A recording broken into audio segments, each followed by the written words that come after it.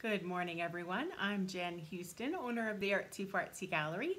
I'm a full-time independent Stampin' Up! Demonstrator here in Canmore, Alberta, Canada.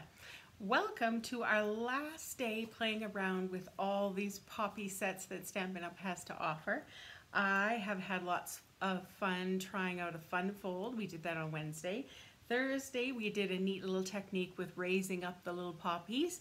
And today, I haven't played with this technique in quite a long time, so playing around with it this morning has been lots of fun. I changed up a few things, from how I would, or normally, I guess, do it, and I'm loving the results. So I hope you have lots of fun today. Hopefully you get back to this new link. Hello, Donna. Donna's back. Awesome. We had a little technical troubles. There was a lot of freezing, so I decided to stop and start again. So I'm glad to see Donna's back. And just like Donna, make sure you comment and anything you like that you, if you could give some hearts to things you love that you see. And of course, share this video with all of your friends. That helps my little Stampin' Up! Oh, it's still freezing? Darn. I don't know. We'll have to check into our new internet here, because I can't have that freezing, can I? It's a pain when it's freezing. All right, well, we'll continue on and hopefully things settle down. That's my hope. All right, so let me show you the stamp set that we are using today. It is Painted Poppies. And for my first card that I was playing around with this morning, I used this nice stamp. And the one we're going to use today is this one. So lots of beautiful images for sure, even down to these fun little speckles, because that, of course, adds a little pizzazz and things too. Poppies aren't always perfect, right? They have little dings and little imperfections, if you will. I'm still freezing. Oh, I'm sorry, everybody. I don't know. I put it on lower quality, hoping that I would be all right. If nothing else, this is going on YouTube, so I'll be on the YouTube. This video will go onto the YouTube channel later on today, or onto my blog. All the dimensions and all the card recipes and products that I use and all this kind of thing will be on my blog later on today. All right, so let's just, on we go. Sorry about that, everybody. I'm not sure what I can do to fix that right at the moment. All right, so here is the card I made this morning. Okay, I don't want to blind you. What do you think? Isn't it neat? I don't know if you can see the bumps. Yeah, there you go. There's some bumps. Hello, everybody. Thanks for popping on. You're up early this morning. Some of you, I bet Wanda is probably, what are you, 2 hours different? It might be lunchtime where you are. It's 10 o'clock where I am. So isn't that cool? It is called the Black Ice Technique. And I tell you, as soon as I saw this poppy set, I thought of this right off the hop that I wanted to do. And frankly, I haven't done it yet, surprisingly enough. Too much to play with, so little time. But today I got to do it, and I'm so excited. So normally, I have only used silver copper foil. So today I decided, okay, let's go with gold. Why not, right? We have so many other options now. We have the copper foil, the silver, gold. I don't know if we still have champagne or not. Somebody will have to help me out there with that one. But so many neat options. So for this technique, you're going to need some StazOn ink. StazOn is a permanent ink. It is going to stick. For lack of a better term. So if you were to put, say, Memento or normal ink onto the copper foil, it's not going to dry. So that is where StazOn comes in handy. It's going to give you a nice crisp image. It smells like almonds. It's a really nice smell, and like I say, you can color with your Stampin' Blends and it's not going to rub off. You can even use StazOn on things like glass or vases or candles. I don't know if you've ever done the candle technique. It's blurry now. Probably because it's lower quality. Oh, can't win, I can't win. All right, well, on we go. So that was the first card we're gonna do. And this card, I thought, okay, well, I've been playing around with, oh, let's tell you the colors I used. Mossy Meadow for the background, Basic Black for this layer. I used Very Vanilla, just that thin little layer of Very Vanilla, gold, copper foil, and there's this little punched out piece here with the classic label punch. That's in Very Vanilla, and of course the sentiment is in Basic Black, but I decided to use the gold embossing powder. Okay, the poppies on here are Cherry Cobbler, so the dark and the light versions, just to kind of give some variation in the poppies. There we go. Okay, now onto this one. I decided to use Basic Gray. Instead of going straight to the black, why not kind of soften it a little bit by just doing Basic Gray. I have a layer here of the same Basic Gray, but I ran it through the tin tile embossing folder. Oh, it's always big decisions. Which side?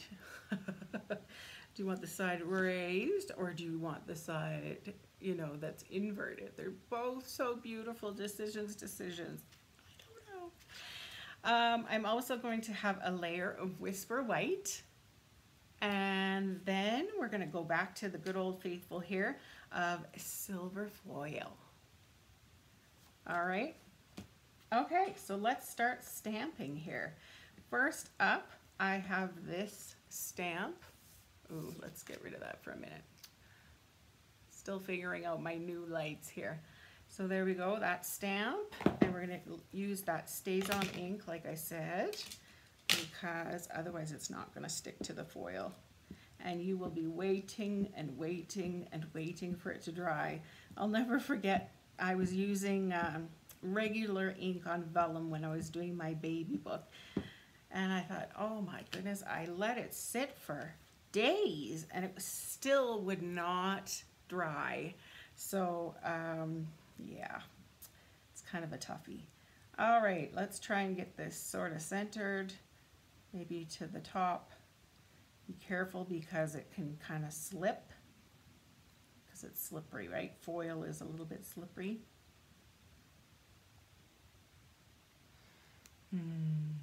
Almond flavoring smell. Anybody else find that with StazOn? There. All right, let me put that lid back on because it, boop, boop, boop, boop. It is an alcohol-based product, and so you just don't want all the alcohol to dry out of there. Isn't that cute? Oh, it's hard to see. I'm sorry. All right, this time I'm going to color in with Real Red. I thought I would kind of change up the red colors. I'm going to go in with the darkest color first. Look at how that just colors on there so nicely. I will say that if you go over top of it with another color, like you can't color like you normally do with the blends, because once you start coloring over top of what you've already colored, it kind of takes it off. So just as an aside, kind of decide what color you want where and go with it, because you can't go over top. Let's color this part in the same color. Let's color this in with the darker one.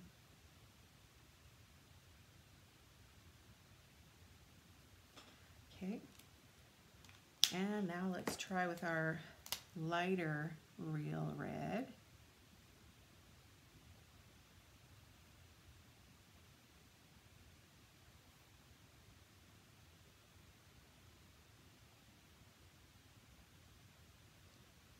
Like so. And I think we're going to just stay right there. That is blurry, isn't it? Because it's, you can't find the, oh, it's so much shine. There we go. Should we color in the leaf? What do you think? Could, or do we want to just, maybe we'll just focus on that poppy. Okay, so let's just kind of give this a little bit of a, you could use your heat tool to kind of dry it a little bit. I'm just going to keep going. Okay, we're going to use our Stays On ink again. So open this up. Make sure you keep this little lid part. It just helps it from drying out. Okay, make sure your hands are clean. Hang on to it. And what we're going to do is we're just going to drag it a little bit to make kind of these little imperfections, if you will. Okay.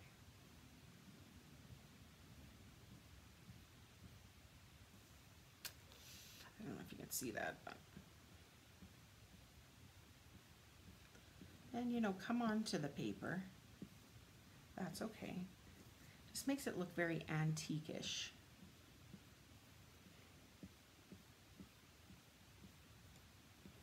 Okay, and then let's go from the sides.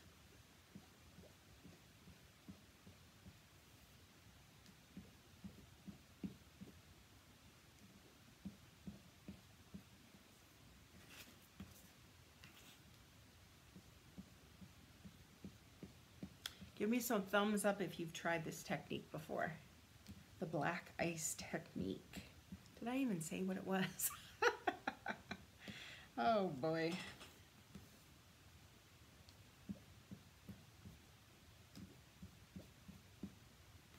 So Halloween tomorrow. Yikes. Is anybody, anyone's kids, are they still doing Halloween? Or are they kind of foregoing that? Okay. So there we go. See how that just kind of makes kind of a little bit of an antique looking. And let's see. Let's make, oh, I didn't get myself a little piece of basic black. Let me go grab that. My little scrap pile.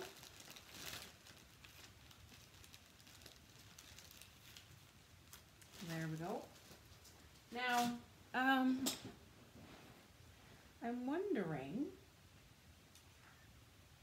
should we use, what do you think, white, whisper white for the thank you, or should we use silver? I was going to use silver, and then I thought, well, maybe that's already enough silver. Maybe we should do white so it really stands out nicely. I think we're going to go with white. Still cutting in and out. Oh, sorry about that.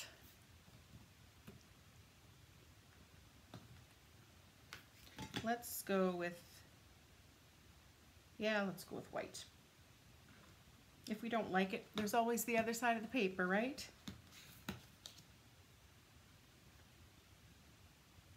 So there's my thank you again. You know, these poppies can be used for the Remembrance Day purpose, or of course for any purpose at all, really. They're kind of happy little flowers. They are, you know, appropriate for any kind of event. Let's tap that off. Oh, you know what? I didn't use my embossing buddy. I don't know why. We're gonna have to go into that product, or oh, what's it called? The sandbox. Demonstrators get to write comments about things and offer suggestions. So I'm gonna have to say, bring back the embossing buddy.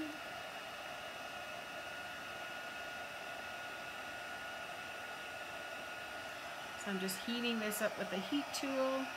I used my Versamark ink. Don't burn my fingers too badly. All right, let's start fussy cutting this out.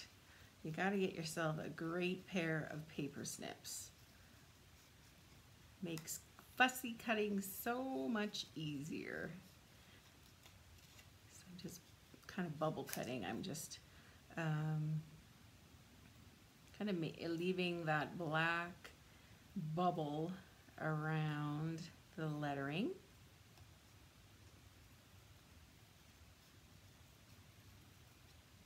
Kind of helps to outline it and make it look really nice. Stands out nicely. So are you dressing up for Halloween? Do you go for Halloween, or do you just sit back and let the kiddos do that? Okay, yes, that looks nice. Okay, I'm glad I chose that. I almost want to put a black layer behind this one, because I think it needs something to kind of anchor it. And since I have my black scraps right here, let's see what we could do.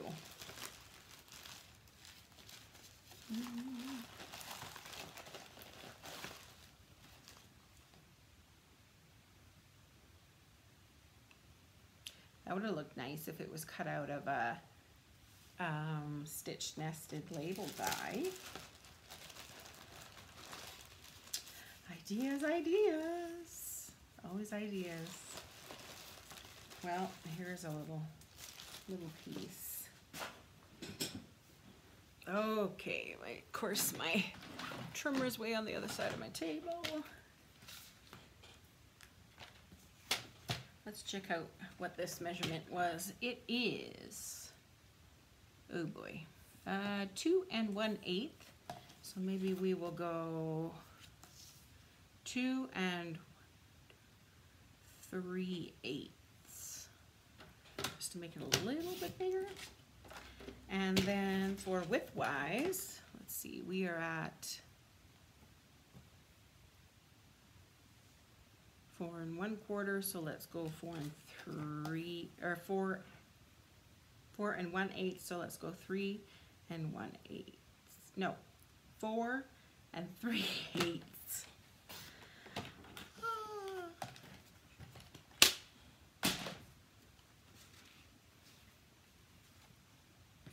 Okay, let's see what this kind of looks like all together. Maybe we can even alternate we could do all sorts of things, right? Okay, before we start assembling everything, what I wanted to do was take that Stays On ink, and you know how we kind of swiped it on the foil? We're gonna do the very same thing with our card base. So just kind of rubbing it along the outside, straight down, and then we're gonna go this direction.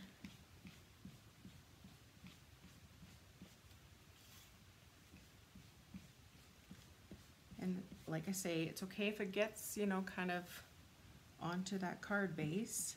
That's all right.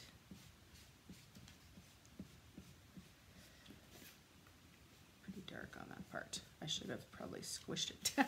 If I had to run my finger along there, it wouldn't have been so intense, but that's okay. We're all good. All good. There. You could even, how do you feel about me running it over top of this? This might look cool. Let's do it. Let's do it. If we don't like it, there's always the other side, right? Then that forces us to use the other side. Oh yeah, it just kind of helps pop those little raised bits, doesn't it? Cute. Just subtle. Neat.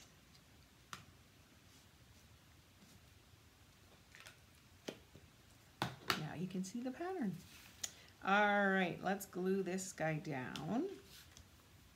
I am going to use the Stamp and Seal Plus.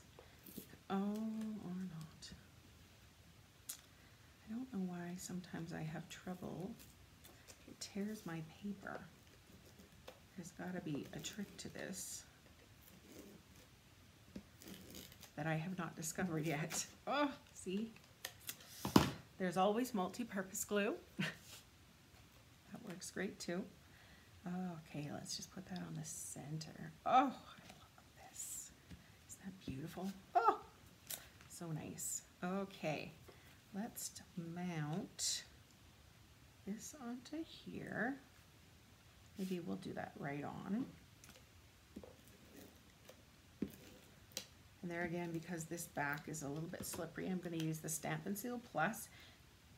Or if you feel more comfortable with the multi-purpose glue, that works as well. Let's see what we think here. Here it is, perfectly straight. I think it needs a little off-centering. Yeah. Okay, so even if this is in the center, let's put that in the center.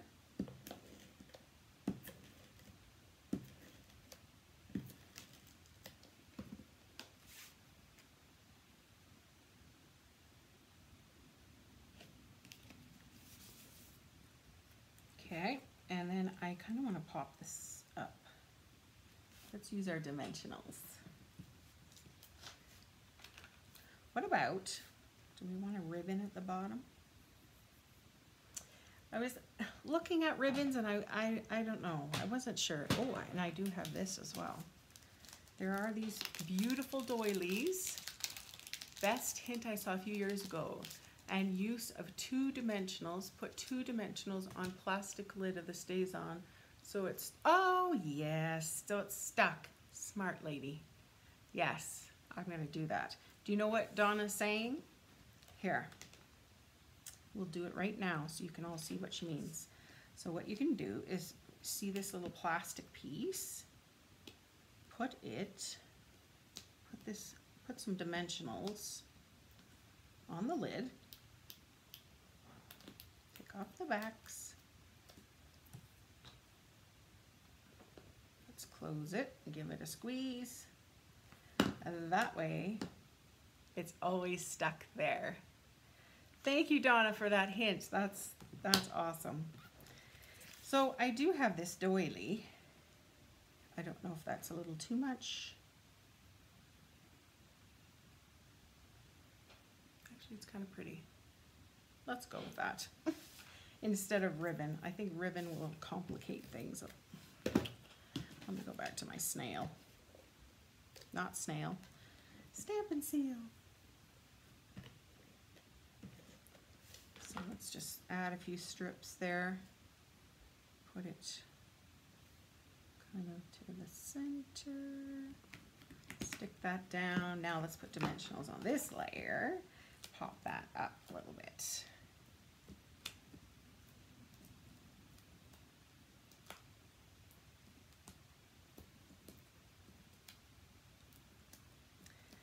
Let's go to town with those dimensionals and make sure it's nice and stuck.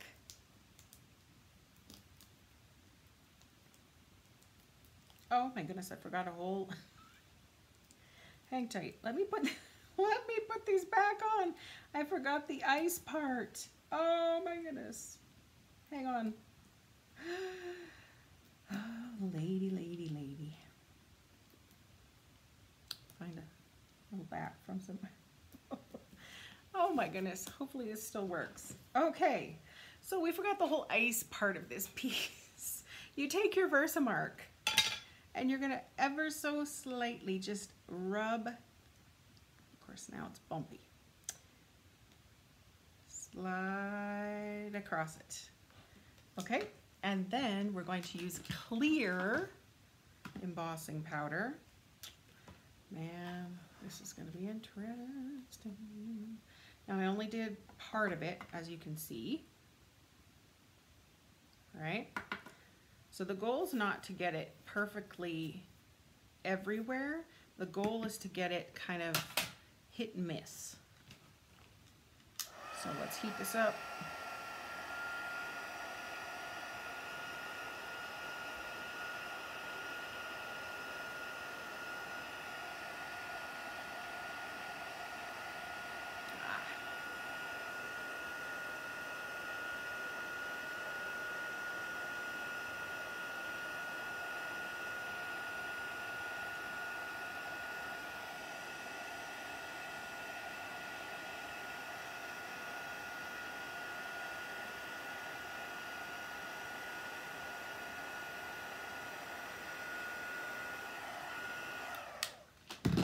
Can you see the difference? Isn't that cool? So it just kind of gives this bumpy look to it. Poppy is a flower for the August birthday. I didn't know that. Thanks for sharing that, Minnie. That's cool. Okay, and so then I have a little strip here. So once again, just drag this across. Where it hits is where it hits. And let's get that white and, oh, that's not the one I wanted. Oh, shoot. I need clear. Is it Monday? I don't know. Oh my goodness gracious. We don't want white. Let's just wipe it on my black pants. Okay, let's start that again. And let's go with the clear embossing powder. This clear stuff is super duper fine. And if it goes over top of the, you know, what was already there, it's not a big deal. Okay, here we go.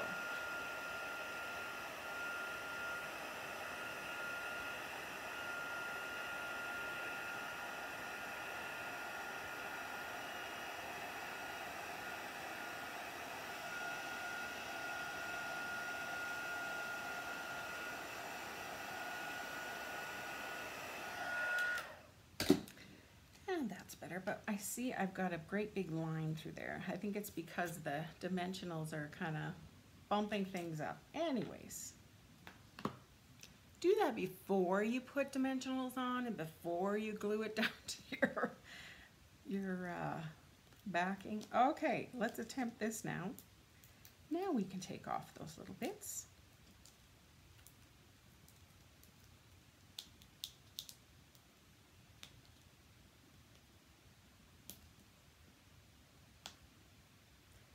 Or not. That's weird why that one doesn't want to come off. Well, let's just put another one in his place then. Too bad for you. All right. So now we get to put this down. Pretty, pretty, pretty. Love it. And lastly, let's put our little thank you. I'm going to pop that up. I think it deserves a popping up. Will this one fit? Just. And I think I'm going to use just a little end bit. I do have a little piece here. Just for that other little piece. Thanks for sharing, Mary Ellen. I appreciate that. All right. Here we go. Thank you.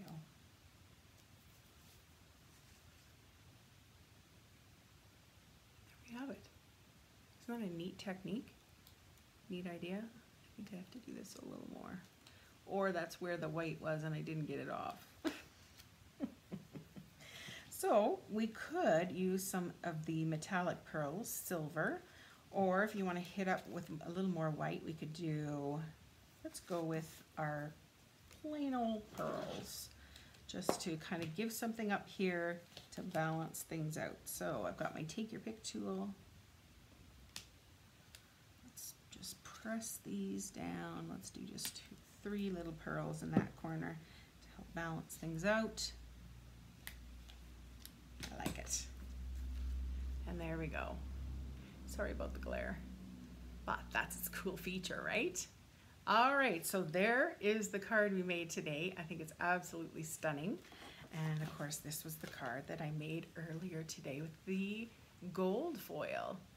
So give copper a try and show me what it looks like. And of course, it doesn't have to be this flower. You can use like the trees from Rooted in Nature. You could use the mountains from Mountain Air. You could, ideas. You could use the mountains in the background, and there's that cutout tree, that beautiful evergreen tree that you could put over top. Oh, I have ideas. But I wanted to do this because I wanted the chance to give this some color, because a lot of the black ice techniques that you see aren't colored, right? They're just black images. So it's kind of cool how you can color those up. I think they're neat. All right, if you are a veteran, if you are somebody who fought in a war, message me and I would love to send you one of the cards that I made this week, because that's my purpose in creating these cards, was for Remembrance Day. Otherwise, they are going to be beautiful thank you cards. Yeah, I never thought about coloring on foil, right? I'm sure, you know, like that silver is so neutral that you could color all sorts of things on there, I think. I think that would be beautiful. So give this technique a try if you haven't ever. If you have, maybe it's a reminder, you know, get this technique out again. Just a reminder that November 1st, pardon me, is the last day to sign up for the Christmas Gleaming card class. I'm starting card class series. And so the first one is going to be the Christmas Gleaming.